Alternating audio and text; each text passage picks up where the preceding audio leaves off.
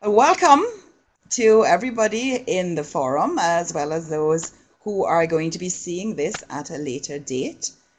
The webinar today is called Taking a Selfie, Making Teachers' Thinking Visible.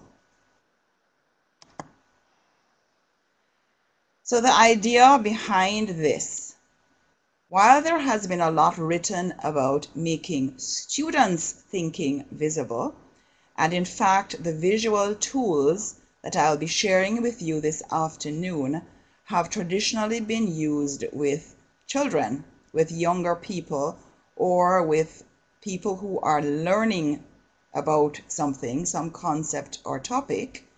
I thought that I would look at the tools in a slightly different way. So the focus here is on teachers and on teachers' metacognition, teachers being able to think about their own thinking. So just as cameras allow selfies, so they show you a selfie of what you look like outside. These visual tools allow selfies of what your thinking looks like. So they give you a picture of your thoughts, of how you are thinking about something. The webinar will explore the potential of visual tools to take selfies of your thinking, in particular, your thinking about instructional planning. Of course, it can't be exhaustive, given the time limitations of the webinar and the depth to which this topic could be examined. You can take this topic and run with it for miles and miles. Planning for instruction. This is one of the most, if not the most, critical phase of instruction, because good planning undergirds good teaching.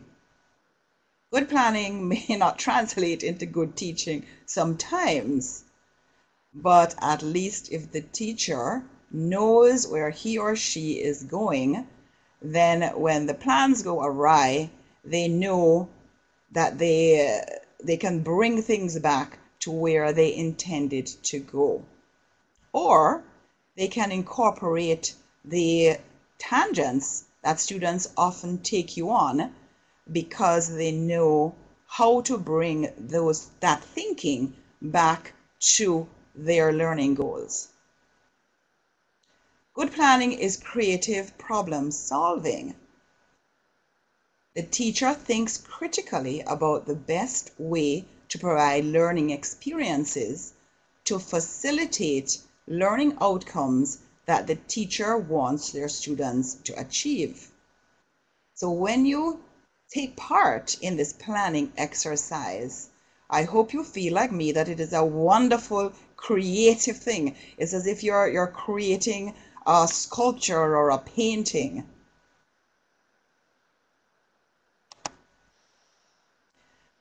Let me set the context for the webinar. So I'm using some headings that you can see: planning how, planning who, and planning what.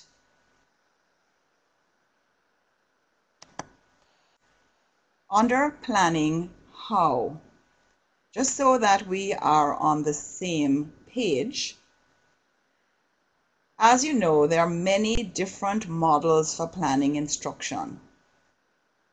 So we are going to take planning as meaning assessing your students' needs, stating your learning outcomes, including your technology learning outcomes, planning learning experiences for your students that will facilitate the achievement of the learning outcomes that you specified, and including in those experiences the resources you will need, as well as the strategies, both teacher-centered and learner-centered, that you will be using to provide these learning experiences for your learners. And of course, we have planning assessment experiences. Now, I've listed these sort of pieces of planning one under the other, so it looks as if they're linear. But of course, they are not. There's an interplay among all of these pieces. Usually, you begin with assessing your students' needs. But along the way, you will find that those needs will change, even in a single lesson. And so you will need to revisit that, as well as, therefore, planning learning experiences. In the same way, I like to embed assessment experiences in my activities. And so assessment and learning activities for me often go hand in hand, rather than as a separate component of a particular lesson. Now, at the end of a unit, I might take assessment out because perhaps I want to do a summative assessment of the entire unit. But usually, I would embed formative assessment in the learning experiences. Planning who? Who is doing the instructional planning? It could be the individual teacher, or it could be groups of teachers. It is fairly common for teachers at the same year level to plan together. In this way, for example, integrated planning happens. It is also pretty common for teachers in the same content area to plan together. So, for example, all the math teachers or all the language arts teachers would plan together. What would you be planning? What is the unit of planning? Well, it could be a single lesson, or it could be a sequence of lessons, for example, a unit of instruction. So we're talking about planning for classroom implementation.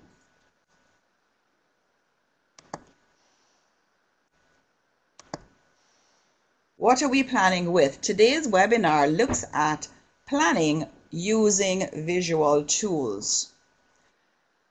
The tools that I will be looking at are the Frayer diagram, the KWL chart. What do I know? What do I want to know? What have I learned? Mind map and the concept map. None of these tools is meant to do all of your planning. I am going to be showing you aspects of planning that I think these tools are useful for. And of course, the point of this webinar, why use visual tools? Well, the answer right now is to make teachers' thinking visible so that teachers have a concrete visual, a picture, just like in the old days when you had a paper photograph, a concrete visual image with which to examine their thinking about planning. I'm going to move now into the tools. So the first tool is called a Frayer diagram. Frayer diagrams are extremely useful tools. I have used them in a number of ways. The usual way of using them is as a pre-assessment, as an assessment of the learner's prior knowledge about something. And that something goes in the middle of the diagram where it says central concept. What is interesting about the Frayer, as you can see, it has the 4 different quadrants. The quadrants that say non-characteristics and non-examples are usually the more difficult ones for students to complete. Because whereas they know what the thing is, it is often quite difficult for them to say what the thing is not, in particular concepts. As you can see at the bottom of this slide, the Frayer diagram is credited to Dorothy Frayer, 1969, and it was initially created by Ms. Frayer as a tool for students to think about vocabulary. And so a particular vocabulary concept would have been put in the center of the Frayer diagram, and students would have been asked to fill in the 4 quadrants. And this would normally happen before the teaching of a lesson, and then the teacher could reprise the Frayer diagram and take a look at the evolution of the students' thinking or the learners' thinking. Today I want to look at this in a slightly different way. What do you think is effective planning for instruction?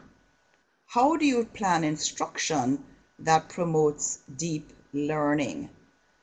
So at the center of my Frayer diagram, that is the question or the essential idea that I would put.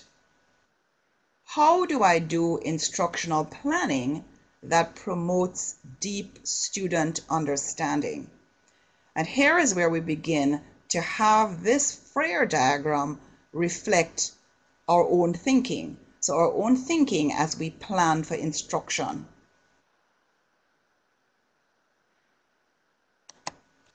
What are some of the essential characteristics of instruction that promotes deep student understanding? Now, these ideas would have been coming from you, coming from the person who is using the Frayer diagram. So I've filled in under essential characteristics, instruction that identifies essential concepts, principles, or big ideas. That is planning that does that. Planning that is learner-centered, that is informed by students' readiness, interests, and learning preferences. Now remember, this is a picture of what you think. And so the Frayer diagram, this particular diagram, only reflects your beliefs. So there are no right answers here. There's just what you think. Non-essential characteristics, and like the students, this gave me pause to think myself, and so this stimulated my own critical examination of instructional planning that promotes deep understanding. So non-essential characteristics: sequential, neither here nor there. Could be sequential, could not be. Individually planned by myself or planned in a group, doesn't really matter. Planning a single lesson or a sequence of lessons, I'm still going to be aiming for deep understanding.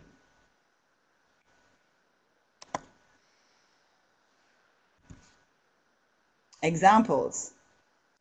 Examples of instructional planning that I've used that promote deep student understanding include concept-based planning, and wherever I've indicated a reference, I have put that reference at the end of the seminar. So concept-based planning using Erickson's work, backwards design using Wiggins and McTeague's work, and differentiated instruction using Tomlinson's work. I've also explored problem-based planning, project-based planning, and integrated planning. I should say that all of these types of designs are pretty challenging. Non-examples.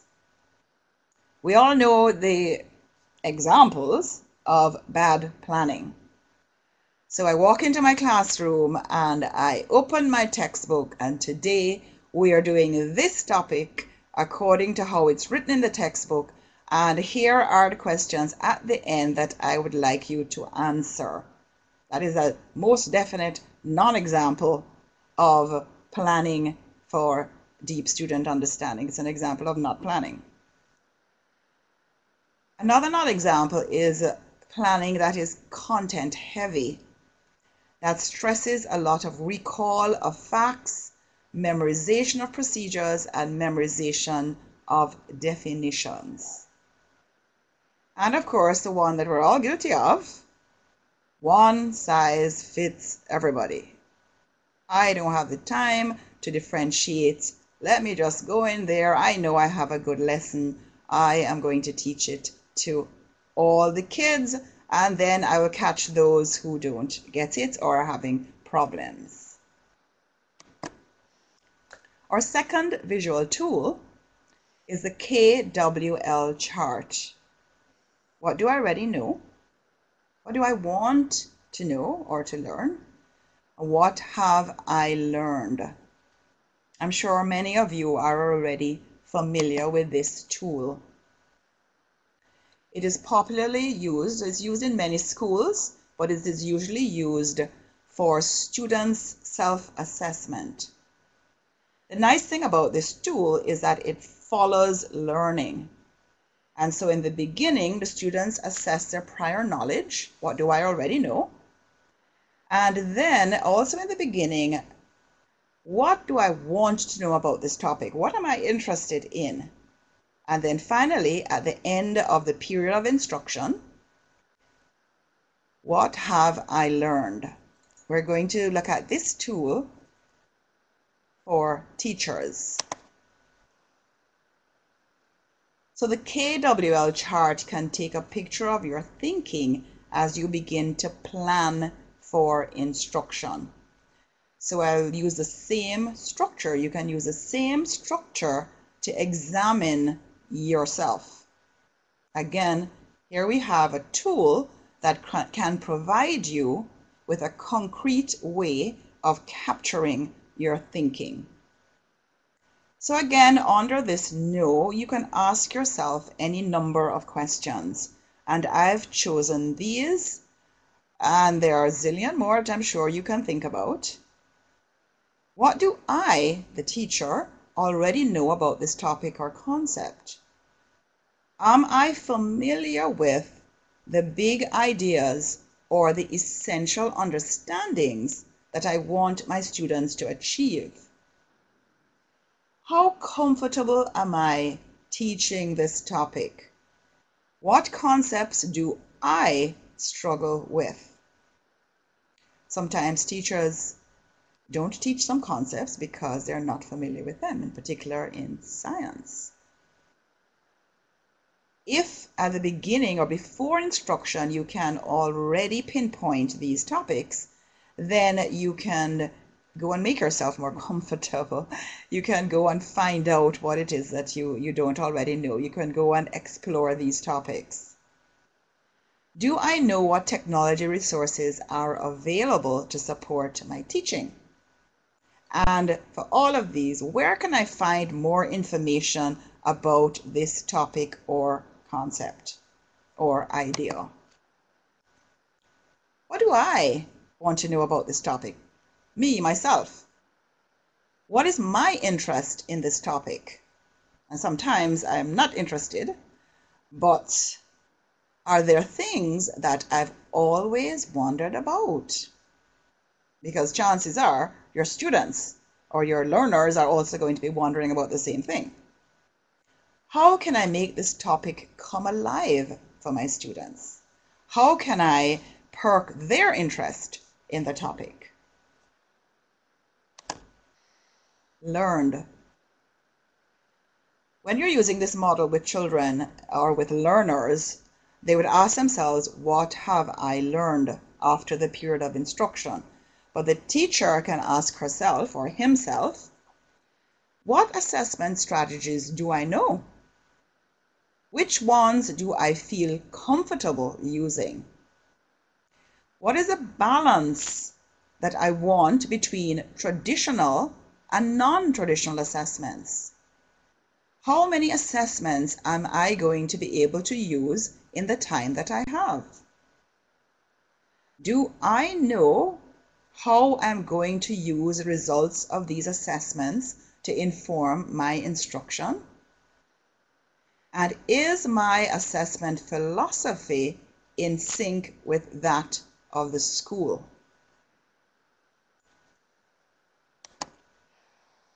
The mind map. Again, I'm sure that most of you are familiar with mind maps. Mind maps are wonderful free association tools that pretty much allow you to do a brain dump. So you can put on paper or using software everything that you're thinking about the central idea or topic or whatever it is that's at the center of your mind map. And so you can free associate. Related ideas will come right out of your head. How might you use this to create a picture of your thinking?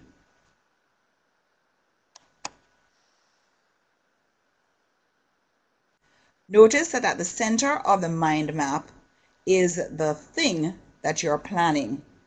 So you could be planning a lesson, or you could be planning a unit. And again, there are models of planning, for example, the Assure model, that sort of take you through a sequence of steps. And I'm going to present this visual as a sequence of steps, but in fact, it's not at all sequential. With the mind map, remember, you can free associate, and there's, one piece of information doesn't come before the other. So, in thinking about your lesson plan or your unit plan, or in any teaching learning situation, you have to think about who your target learners are. What are they interested in? What are their learning preferences, which includes their learning styles, their information processing habits, their multiple intelligences, and so on and so on. Who are these people? Who are the targets of your instruction?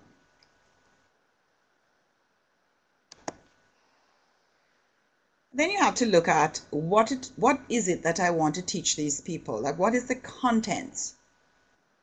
And more than content, what I would encourage you to do is to think about what are the big ideas, what are the core ideas, what are the essential understandings that I would like my students to leave with at the end of either the lesson or the unit, at the end of the thing that I am planning. Your content standards will vary according to your country. It also varies according to the different subject-based organizations out there. For example, the National Council of Teachers of Mathematics, which would be, of course, mathematics, and several other organizations, professional organizations, that have defined the content standards in their particular area. There's a National Science Teachers Association, for example, and there is the AAAS organization, for example.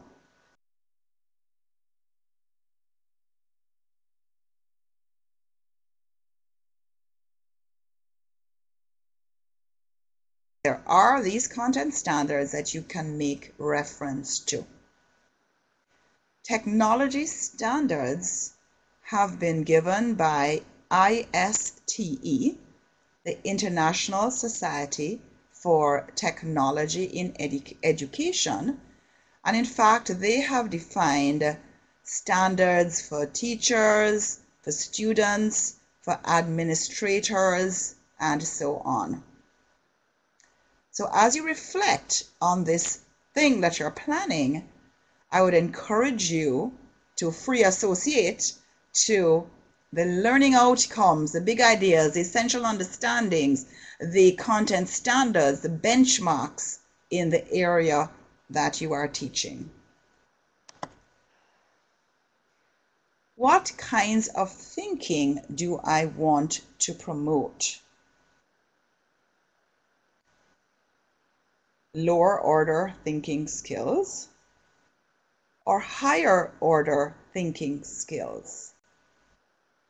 What kind of thinking do I want for my students? That one is pretty clear, and I would direct you to a wonderful book that I've made reference to at the end of this presentation called Making Thinking Visible. What sort of strategies am I going to use in my teaching? Which teacher-centered strategies am I going to use?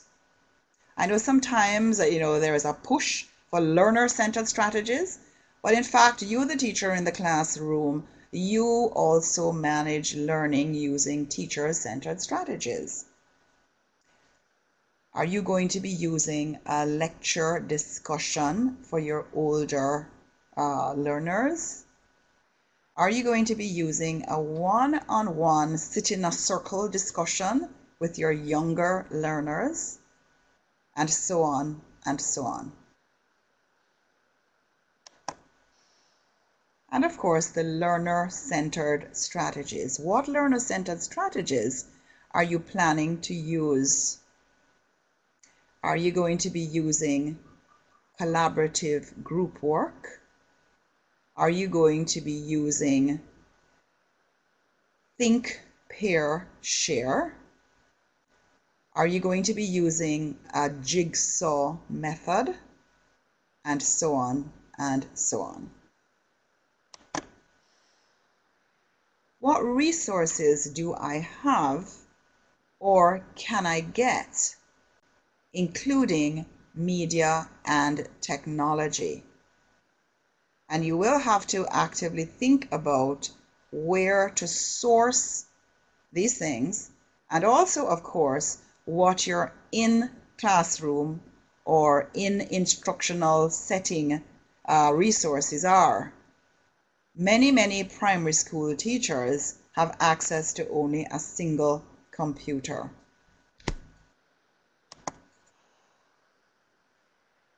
What authentic learning experiences do I want my students to have? Which of course means that I am therefore going to plan them. So authentic can have two meanings. There is an authentic learning experience because it is directly aligned with the learning outcomes that you wish to achieve.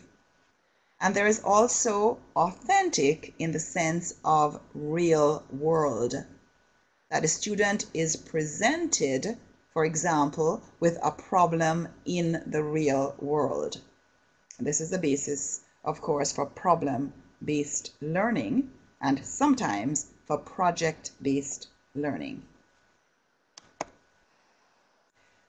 What assessments am I going to use? And when am I going to use them? And how am I going to use them? And with whom am I going to use them? So after you've finished completing one of these mind maps, and of course it can take a few minutes, a few weeks, a few months. After you finish completing your mind map, you can see the pieces that you need to work on in order to do good planning. And of course, this is just the first level of a mind map. Each of the nodes, each of those blue oval boxes, blue oval shapes, each of those could be further explained and further and further. So you could end up with quite a complicated but very rich mind map.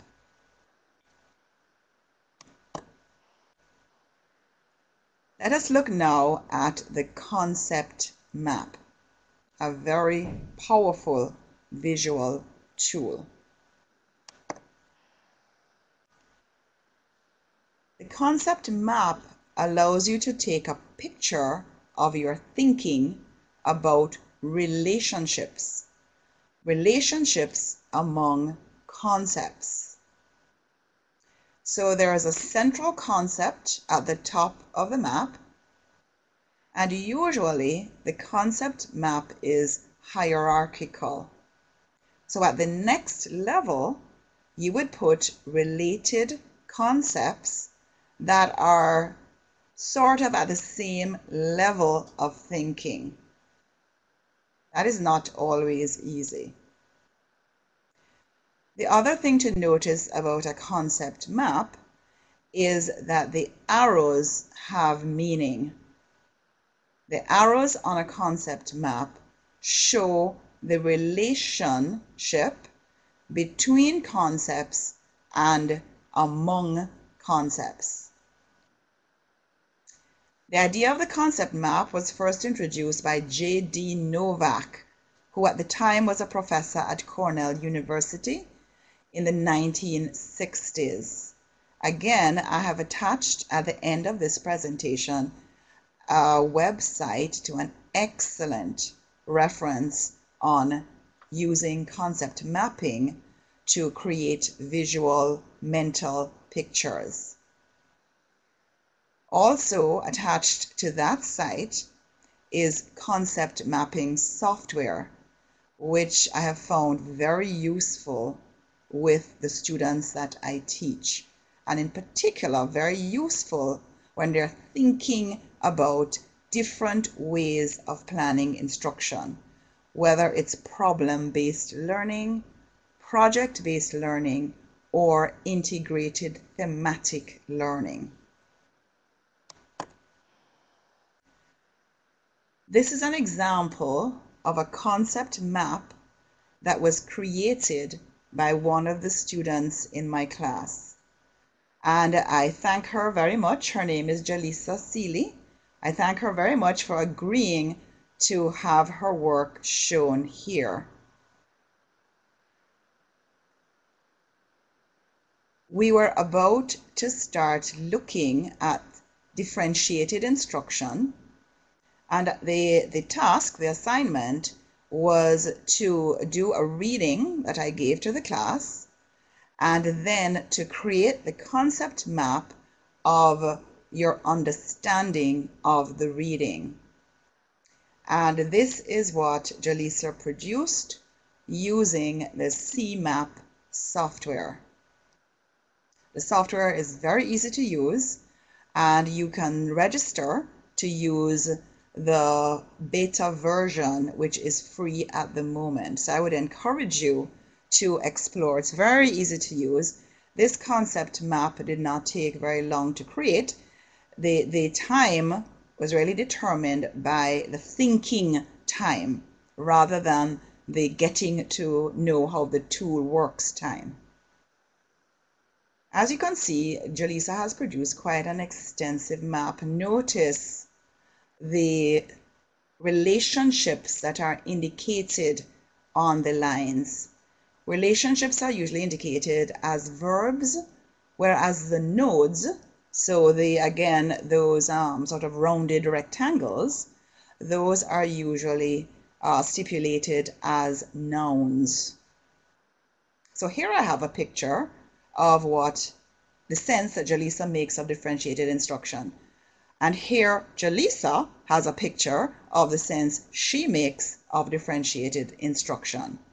Now let us look at Karen's picture. Karen had the exact same assignment and the exact same time in which to produce her concept map. As you can see, the map looks very different. And as with Jaleesa, I thank Karen Williams, very much for allowing me to share her work with you. Again, notice that the nodes have nouns and the connections are usually verbs.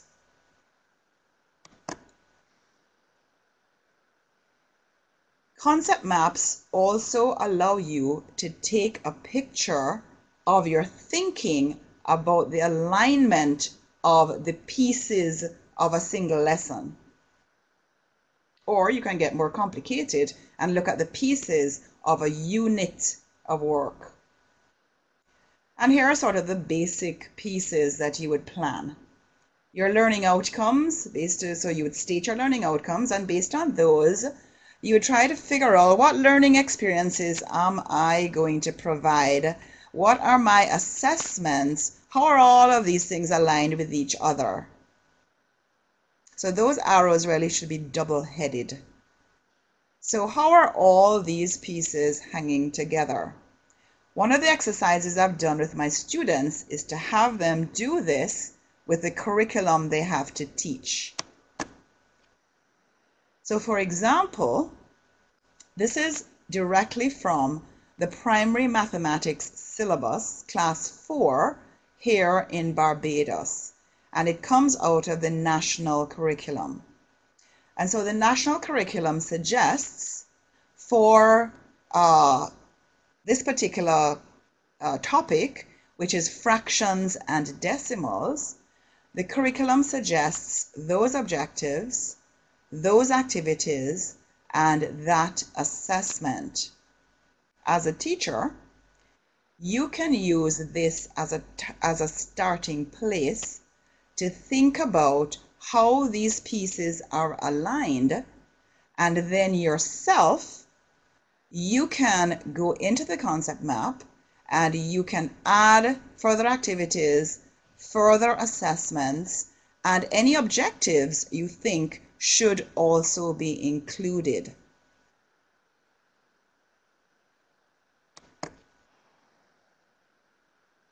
Finally, and I think this is one of the very powerful aspects of visual tools. So this is not just concept maps, although that is the diagram I'm showing you. So this is for any visual tool. It's like looking at two photographs of two people. Concept maps or visual tools allow teachers to share their thinking. It allows them to make their thinking visible to other teachers. And therein lies the real power of collaborative planning. So to summarize, making thinking visible through the use of visual tools encourages you, the teacher, to look critically at your own thinking. It allows you to compare your thinking with that of somebody else's. And so you think again. It allows you to think again. So these tools can foster teacher collaboration around planning for instruction. I encourage you to explore your own ways of using the tools discussed here and any other visual tools to think about your instruction. There are a myriad of visual tools out there, and you can bring them into your planning process as ways of making your thinking visible both to yourself and to the colleagues that you may plan instruction with. And I would be very happy to hear your ideas. A few references that I've found to be very useful. Erickson, Concept-Based Curriculum.